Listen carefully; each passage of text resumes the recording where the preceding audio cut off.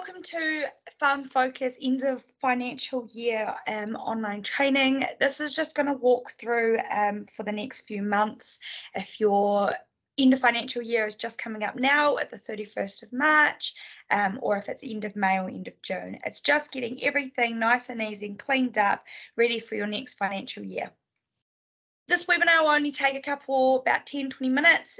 It'll just be a quick run through. If you do want any more in-depth information, just go ahead and into our help centre, which is just down here at the bottom, and clicking help. Most of what I'm going through will have in each individual help topic that is relatable to anything you're asking. Really simple to go through there and type in just keywords and it will bring up what you're looking for. If you have any further questions, either call us on 0800 888 080. We have a fantastic support team that are here for any queries that you may have. We also have a help chat bubble just down the bottom here, so you can go ahead and chat straight to our team, and they will answer any questions that you may have. So I will just start off with this will basically run through how to add invoice dates to transactions, making sure your invoice dates are correct for the correct financial year, allocating which financial year they need to be in, along with all your stock reconciliations and your non-financial livestock, etc. So right now I'm sitting on my needs action screen. I will show you, if you use invoice scanner, your invoice date will already be allocated from what the invoice is. We can see here both of these invoices have been sent through invoice scanner. So I can click into them and I can see that my invoice date is March, and it is going to be into my next financial year that I will be paying it, but this will allocate it into the correct financial year. Along with the Mad Motorcycles, this will do the same. My invoice date will allocate it to this financial year rather than when paying it next financial year, it will allocate it back. So I can go ahead and match those off, and I know that they're going to be in the correct financial year.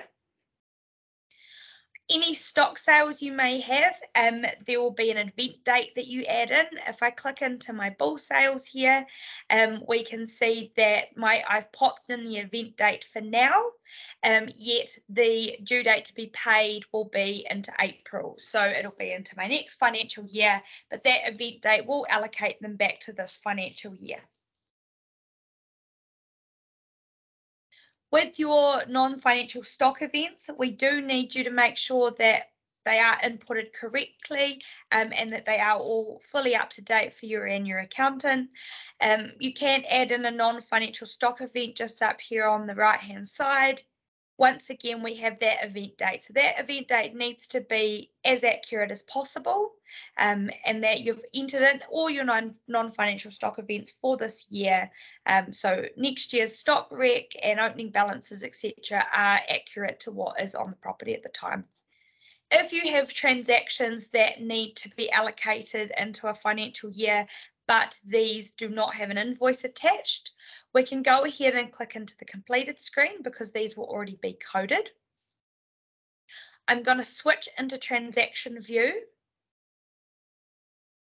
and we're going to scroll down and we can see I have a transaction sitting here. I'll click on the three little dots and I can add an invoice date. I can pop my invoice date in there and I can allocate it back and apply. I can allocate that so I can have that invoice date to go back into the correct financial year. If you need to go through and check any of your coding, you can switch this back between coded lines, and we do have a printer icon as well, so you can print it off and take a look at your own time. Otherwise, you can take a look straight into here. All of these headers here you can click on, and so they will sort by description. We can sort by code. Code is going to put in alphabetical order. So if you do need to check any of your coding, you can go ahead and do so. It does give the ability to change this code if need to. do check anything that has got a GST stamp on it. You can go ahead and do any changes to these, but these will be reversals or a journal entry, etc. If you want to know a little bit more about adding in a journal entry or reversal, either get in touch with your accountant or give us a call. There is a really, really good Help Centre article as well explaining how to do reversals or any journal entries that you need. Once you're happy with all of your coding, you can pop over to your balancing screen. We do need to make sure that the end date of your financial year, you are all fully balanced up.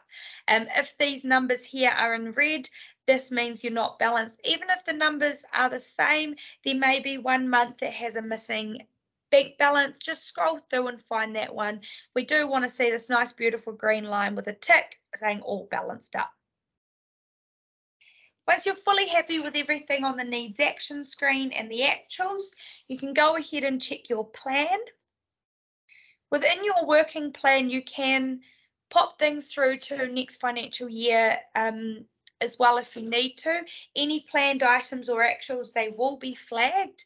If I click on my little eyeball up here, show financial year items and apply, this will show these little blue flags. This means that they're allocated to last year's financial year, but they were paid in this financial year. So there is a nice, easy blue flag there to locate it and identify it. If I scroll through to my next financial year, I will have planned items that are for paid this year, but they are allocated back to last year's financial year. If you don't want to see the future year, you can go ahead and just unclick Show Financial Year Items. Ideally, you want to make sure that your opening and closing livestock numbers are correct. You can do this by just clicking on the little settings cog, click livestock, and you've got your closing and your opening. So next financial year, these numbers here will be your opening. So we do need to make sure that these are all correct. Do remember with all of your livestock, all of the stock does get aged up at your end of your financial year if these are set up as in your code list to be aged up. If they aren't set up to be aged up, this means you do have to manually age them up. But majority of the time, your stock codes will be set up to age up. So this will be happening at the end of your financial year. With your milk production, we can now have the option of adding an invoice date. So if your milk production goes through your financial year, from one financial year to the next financial year, we do add an invoice date now, which pops up as soon as you pop in your milk production and you save it. It'll give you an option to put in an invoice date. You'll go ahead, pop in the invoice date, so that will pop it into the correct month and correct financial year if it's a crossover between both financial years. Pop into your reports. You can go and check your any coding as well within your ABC report. You can print these out once again, filter anything. You can filter right down to the extended code to make sure that you are happy with all of your coding. You can go ahead and check your stock rec to make sure your stock reconciliation is all correct and up to date and you're happy with that's what you've got on at the property at the time. You can see exactly what's going to age out and age in. So we can see, just for instance, my bull calves are aging out at 84 and my R1s are going to age in at 84. So I've got these all to set up to start aging up. Your accountant's annual report, you can pop in there and you can see all for your accountant. This is primarily for them, but if you do need to, you can see your accounts payable and your accounts receivable. Go ahead and check out any little bits of information here. You can display all sections as well if you need to. At any time as well, if you do need to go ahead and pop any paper copies back to any of your transactions, you can always pop back into your completed screen and add a PDF copy up into your paperclip if you do have anything that you need to add in. Having all of this information right does allow you to effectively compare your farm with industry averages, discussion groups, and against any of your own previous years to see the trends. So having it up as clean as possible is the best policy. If you have come over from Cash Manager Rural, of course you will be used to closing off your financial year, and that is all done, and you can't go back. Within Focus, you can go back.